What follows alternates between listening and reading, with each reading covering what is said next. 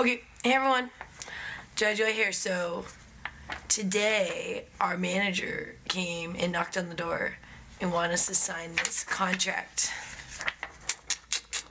So here's the deal. We have always paid our rent on time. We've always paid early. We always even paid like a day early. I just like doing that always. Like if I pay on the day it's due, I always feel like that's late.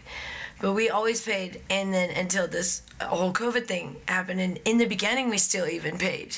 We paid as long as we could. Like I was stretching as much as we could in the beginning, and we were paying, and then it just got to where we couldn't stretch anymore, and it came down to food or rent, and we live that minimally, that we don't even have any sort of savings.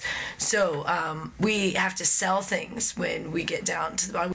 Business has just gone down the toilet here. The casinos were closed for 78 days, and now since they've been open, it still has not been good in Vegas. But they came today and they wanted us to sign this, which we were just talking about this before they turned it on. I believe if we sign this, we're going to be even more liable. Because see, we live in a weekly right now, so technically we never had any sort of contract with them. Like what would happen normally is if we didn't pay, they would have evicted us. That's just how it happens here. You pay weekly, and if you don't pay weekly, then you get kicked out. But with this COVID, they couldn't evict, and this is happening all over Vegas. We're not the only ones. I mean, she's going around with a stack in her hand of everyone that she's giving this to, because what happened was no one could pay, and it was people thinking that people just did it because free rent. No, there was no business in Vegas. Everyone is hurting, and it became like, can you get food or pay your rent? Well, they can't evict, so we're just gonna have to go with the food and figure it out when they evict. And now everyone's in a boat, and that's what we're in. So we decided to go to Panama because it was like we owe $5,000 now. That's what she told me today. So this one she gave me a couple of weeks, like a week ago or something, when we first found it was a little bit less. Now it's up to $5,000, and she wanted me to sign it, and I was like, well, I'm not going to sign it because I think we're leaving. And she's like, what? When are you leaving? And I'm like, well, as soon as you guys kick us out would be when we're leaving here. And like, as you guys know, we got our plane tickets for September 30th, but there's a good chance we're going to be kicked out of here before September 30th because they can start evicting September 1st. But she said it could take up to a month, or it could be like 5 days or 7 days, so we'll just see, and we just have to wait. And we hate this. I mean, we do not like being people that like stiff people with bills and stuff. That's not we are not okay with that as Jedi. We don't like that. But this is out of our control, you guys. Vegas went down the toilet. I mean, with the COVID, and it's not recovering. Like, even people go, I went to the casinos and they were busy, but you're going to a handful of casinos when the majority are closed. So like all of the traffic is in like the 5 casinos, so it'll feel busy, but that's not enough for Vegas to survive. But here's some other crazy news for Vital Vegas. If you guys ever heard of Vital Vegas on Twitter, it's Scott Robin. He used to be on the news. That's when I first saw him here in Vegas. I think he was on Channel 8. He did like a little thing about happenings in Vegas, and he's been doing a Twitter for a long time, and he has a website. Well, he has like 73,000 followers or something, so he's like pretty big in Vegas, and we've always tweeted him. Well, recently he put a statement on Twitter saying, and I think he also probably put a blog on his website, I'm not sure, I don't know too far, I think there was a blog too, stating that Sahara was going to close in September is what he had heard. Because I think he talks to a lot of bartenders and things, because he goes to the bars and the casinos and plays, so you hear a lot of rumblings. So he said, rumor, but he said they're going to be closing in September. Well, whether that was true or not, Sahara is now suing him. And this is pretty big because he's a blogger. So this is like kind of like a crazy thing that now someone as a blogger is being held accountable for the things they're saying, because you can impact things and you can legally, because you're freedom of speech or whatever, but there are things that, like, if you were causing, certain things where, like, what he said, people then cancel. They're saying that people then canceled their tickets because they thought it was going to be closed in September. And so they might be able to hold him liable for some of these damages and things and some of the loss. But what's crazy is they're probably going to blame him for more losses than what's really going on, because everyone is losing right now. But it was a crazy thing for us. I just saw it today. Fox 5 Las Vegas tweeted it, and I'm like, oh my gosh, this is crazy, because it's just like, we've always tried to be very careful with what we say, but we've definitely stepped on a lot of toes in the past. But luckily, we don't have any money, so no one would have even bothered to sue us. If someone tried to sue us, I'd be like, hey, do you mind if I borrow money for a lawyer?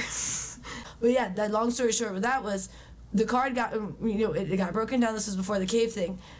It broke down, and it was on the side of the road. So first it got broken into. So we called the police. They came out, and they said, oh, call tomorrow about the car, blah, blah, blah, because they were dealing with other stuff. And we called the next day, and they weren't there. It was a Saturday, because it happened on Friday. And they were like, oh, the detectives won't be until Monday. Call back on Monday. Well, the guys came back and stole the car in between the time when the detectives weren't working, because it was the weekend. So we call about our car being broken into, and then while the detectives are not working, the whole thing gets stolen.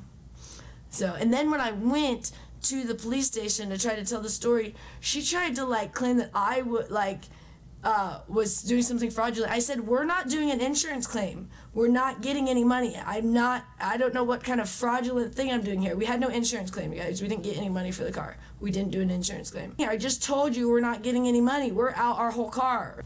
Whatever.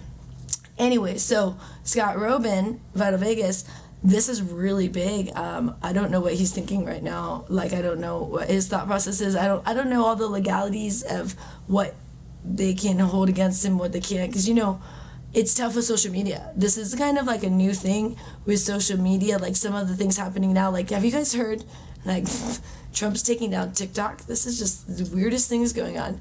I mean, it's just, oh, and then what was it? Jared told me that Trump put something on Facebook and Instagram, was it? And then saying that the virus was not as deadly as people were saying, but for children, that children are, be fine. And they took that down. So it's weird stuff going on of, like, social media censoring and not censoring and weird stuff, you guys. This is a very strange time we're living in, and we're seeing a lot of things being unraveling, like government stuff of, like, I didn't realize there was so much personal vendetta that occurred in the government of, like, literally people just hate each other, and that's why they're fighting so much, like, in the sense of a lot of people just validly hate Trump. Now, I am not a Trump supporter. People think when I start talking like this that I'm a Trump supporter in some way when I say that these people hate Trump. That doesn't mean I am on his side. I'm saying they validly hate Trump, so they are trying to take him down. I'm not saying, like, he's a victim here and they're bullies. I'm stating a fact. They hate him. They don't want him to be president. They're trying to take him down. Now, validly, a lot of the reason why they hate him, like when they put the children in cages at the border, a lot of people did not agree with that, and I did not agree with that. And a lot of people did not agree with the tax on China, which made everything more expensive for the average person and the average business for all the products we get from China. A lot of people don't agree with some of the things he's done with the wars we've gone to already, or little deals he's been making on the side, or all the Russian stuff. So validly, these people can hate him. I'm just saying, I never realized that they would take such action on personal vendettas. Like, literally, some of these Democrats just hate him so much. I actually have a lot of respiratory problems from my years of bulimia. I am healing, so when I smoke weed, that it actually is healing all of the stuff going on from all these years. So it sounds bad when I cough, but it's actually healing. But anyways, what's happened is I believe that people have just jumped on this virus thing as just a way to really excuse anything they want to push right now. It's like, and a lot of people are using it as a scapegoat. Like, the reason why our company's doing bad is because of the COVID, when they were already doing bad. So that is the case with a lot of the casinos in Vegas. They were already not doing very well. They were selling casinos like crazy here. There was a lot of fraud happened, like with the Palms Casino. That one's closed now indefinitely until someone buys it, I guess. But there was already all kinds of a fraud with that club, the Chaos Club. So there was issues in Vegas, especially since the Mandalay Bay shooting. But now everyone's going to just use the COVID as an excuse for any sort of loss they've had, for the last couple of years. And they also are using it like so politically that I know it's not as serious as they're trying to say it is. Because if it was, then politics would be out the window. And they really have done a really bad job containing it, because we are all interacting and stuff, and we would have all got it if it was really the deadliness that they're acting. But then also they wouldn't have even cared about elections during this time if there was truly, like, if there was like a deadly virus like in history where it came in and just wiped out everyone. If you got it, I mean, you just died. Then it wouldn't matter who was running for president right now. But no, instead you hear, deadly virus, but make sure to vote for Biden or vote for Trump or vote for whoever. I don't even know who's all in the runnings this year because I just don't care. All of this stuff is political. So it doesn't matter, because I think they're all terrible candidates, and I think they've all used their own personal vendettas and have destroyed the government. You can see over the last however many months we've been going through this nightmare, I have not met one person that has actually said that they knew someone immediately to them that died from it. I've heard people say, I had someone that got it, and oh man, it was really hairy. Oh man, you don't want to get it. I'm like, yeah, no one wants to get the flu, but if you're living to tell about it, then it ain't all that deadly. Oh, it's so bad, you don't want to get it, you're gonna die. I mean, I live, but you're gonna die. Okay, so I mean, maybe you guys have like all these family members that are just dying like crazy from the COVID, and I'm sorry if I'm wrong, message me about it. I remember, if you guys go back, I was doing these blogs in the beginning, and I was so upset about this because I knew Vegas was going to be done, and I cried the first day we went to the Strip after the shutdown, which I don't remember what day it was. It was maybe day 3 or something. And I started bawling because I knew it was done, and I knew some way we were done, and that made me sad because I liked Vegas. But we're leaving, and I feel bad about leaving this bill here. I mean, I don't like that. Believe me, I'm not someone that, I'm actually one of those people that I'll even like, I don't want to say like turn down money, but I'm someone that I will not I don't just say, how people don't do anything for money. I'm not. I will do what I feel is right. I will not just do anything for money. And so I also don't feel comfortable stiffing people about money. But sometimes the world shuts down. It was 11 p.m. We went to MGM, and there was babies rolling on the floor. Jerry Rich has a video of it. Like, just rolling around, playing on the ground. And then these guys were jogging through MGM. I'm like, what is going on here? I think they were trying to catch the bus or something. I don't know, but they were literally jogging. It's on Twitter. It's funny. And I'm like, this is just so weird. And then there's been this new thing of, like, everyone swimming in the fountains. Have you guys heard about this? Supposedly one guy, I think, even died in one of the fountains. But I don't know for sure. I just heard a little bit on Twitter. But weirdest crowd here right now.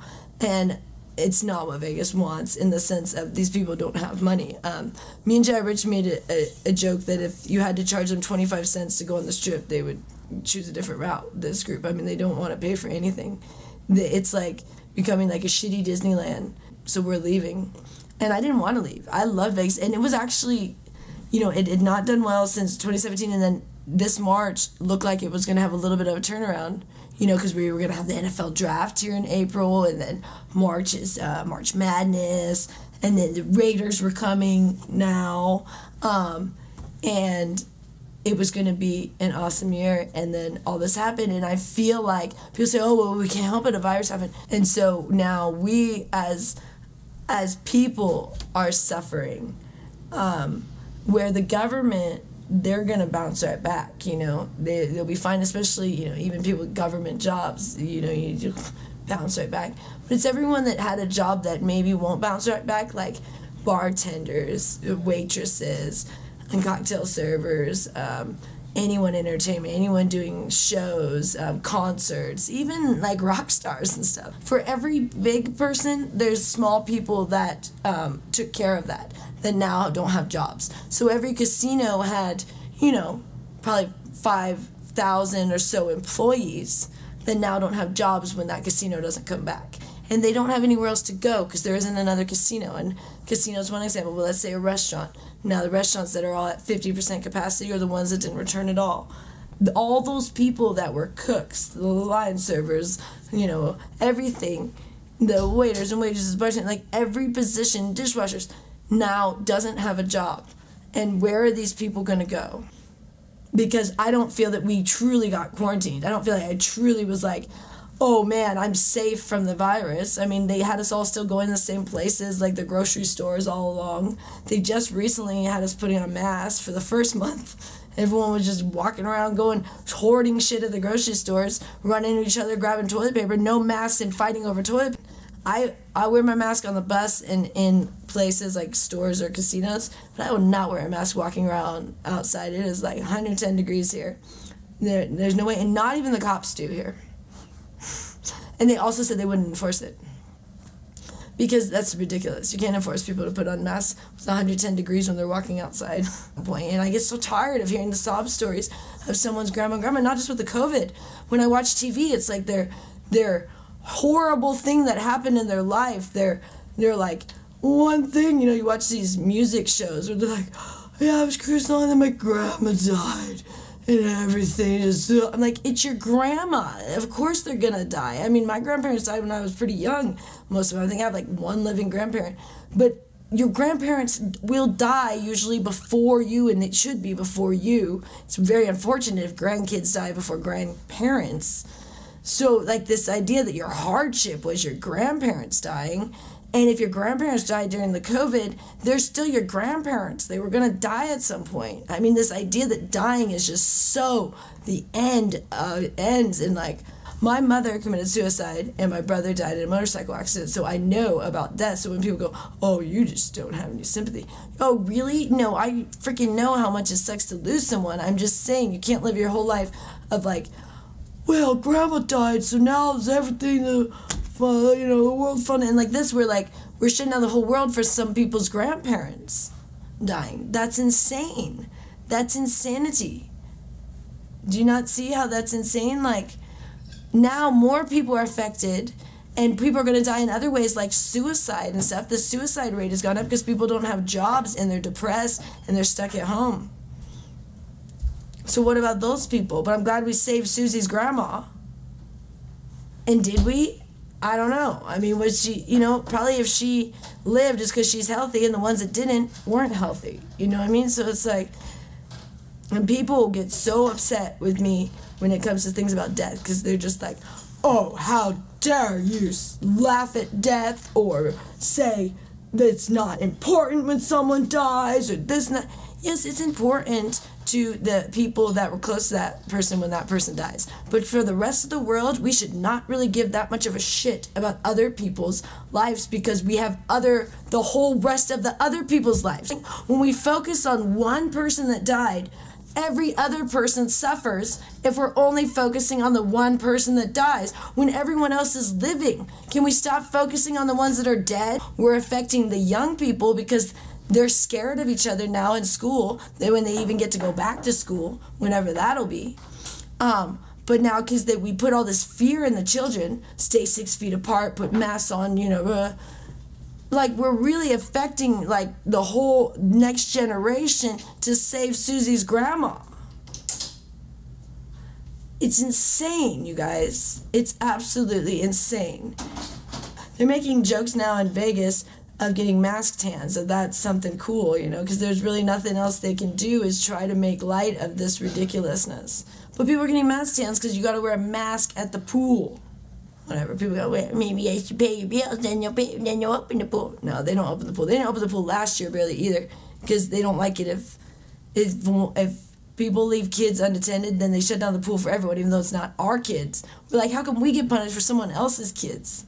Like, they'll shut down the pool for like a week if someone leaves their kids unattended. 54 days till we leave. Oh, here's the thing. That's right. You guys, we don't have our passports yet. So this is people are going to be like, this is going to be one of those things where some people are going to be like, hoping so much that we fail on this one. And this is the thing. So we got our passports on, all dates are really a mess to me right now. So what are we in? Are we September 30th. So we got it on, no, but not that. We got our passports on July 27th. July 27th. So now where are we in? August, let's say the 7th. And now the guy said normally it takes 4 to 6 weeks to get your passports. But you couldn't do any rush thing with this whole COVID thing. And he says with the COVID, it's going to take 8 to 12. But here's the thing. We think that was, did that in the beginning, like when this first started, because, people were still traveling. So they put that thing. But now when we went to the post office, he saw us like half hour early. There's no one there. There's like, when I scheduled the appointment, I could schedule it for any time tomorrow. Like, it was like available, even that day I could have, but it was like, you could schedule today, tomorrow. Normally when I've scheduled for getting passports in the past, you would schedule like a week or two out. So we're thinking it's probably going to be quicker than they said, but even if, then we still have 9 weeks from the time that we're leaving, from the time we ordered it. So that would be within the 8 week, but not the 12 week. So here's the deal. We already bought our tickets.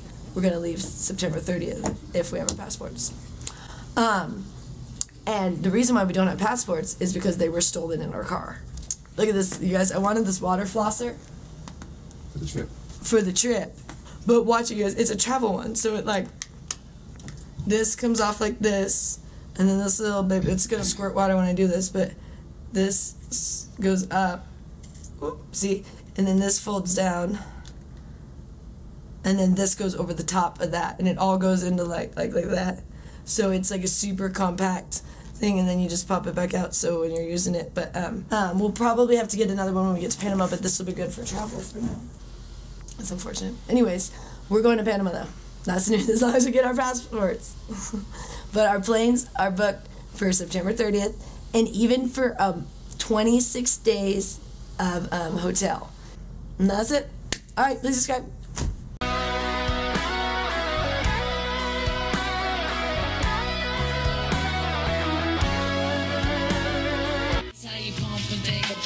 Not to death, I'm not impressed, I'm not amused, I'm not confused, I'm not confused. I'm a grown man business, I'm not in school. Put your hand down, youngin', this is not for you. On my jail, my beats with the Kanye, yo. Your name on the marquee, your name off the payroll. Style fresh like I'm still a Dayo, and it's been like that since the Dayo. On more time than a Rollie or Cinco. Step on deck, your neck, or do what I say so. Get up or get out, get down and lay low. I am Black Jedi, that Jedi. Let's move. Shout out to my man Khalid Kweli. We on top. Shout out, check it out.